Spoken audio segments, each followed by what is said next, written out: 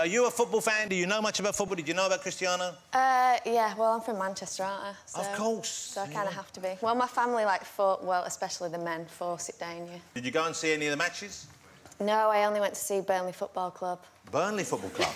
Yeah, but I only went to 3 matches in my life because on 2 games I got hit by the ball.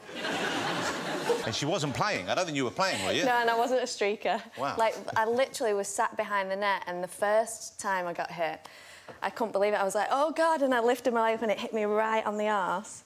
That was really painful. And then the second time, I just couldn't believe that it was happening again, and it did the same thing. On the same area? Yeah, because I was, like, trying to get away from it. Where were you? In goal? Where were you at the time? Just behind the net. So, obviously, they weren't getting it in. Yeah. OK.